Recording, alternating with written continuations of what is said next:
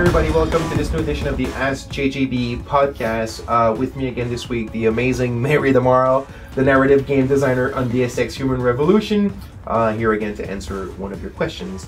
And this one this week is from Awesometurtlefish, which is that from our forums, Kyle, or do you know? Yeah, he didn't look too convinced, but yeah, it's from our forums. So here it goes, Mary. What are some themes touched upon in the game other than than the transhumanism debate? How have you expressed them artistically?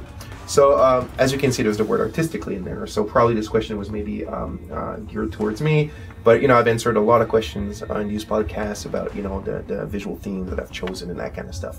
So I would like to give this one to you. So let's change artistically, you know, by, let's say, story-wise. Okay, but you do know that writing is an art. Is it really? Yeah. Yeah, no, I think you're right. Okay, let's tell you what. So this is what I'm going to give to you. I'm going to leave it as is. Okay, so how have you expressed them artistically? Okay. Take it away. Thank you. Okay, well, through the story, artistically.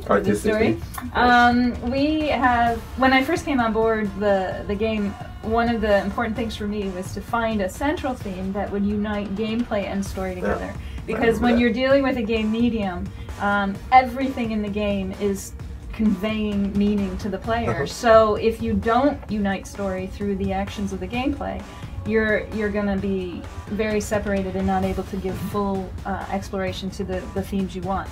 So for me, I looked at the game and I said, okay, everything's about choice and consequence. So a really good underlying theme would be to tackle the question, why do we do the things that we do?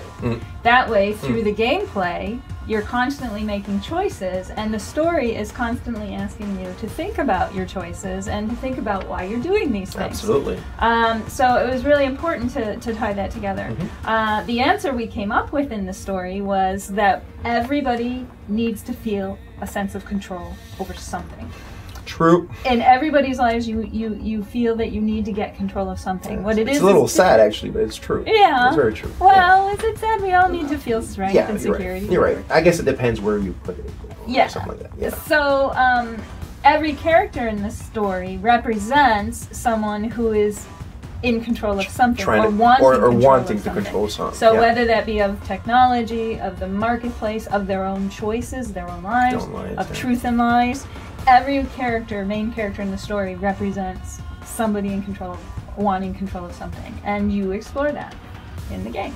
Kind of ties it all together rather well, right? Yeah, hopefully. Yeah, even that's Adam Jensen, even Adam Jensen, at the beginning of the story, he's lost control of a fundamental choice in his life, and he's driven to find out why and to regain control. And the player gets to, through his actions, figure out what's driving at them. And even the players themselves, as they play the game, through the choices that they do, right? They don't want to play stealth, they don't want to play, you know, kind of more, you know, kind of action oriented, or how they react to the NPCs or the side quests or even the main story.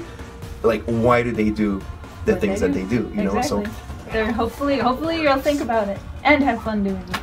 Great, awesome answer. Come on, perfect. I hope you enjoyed it, and I will see you again next week.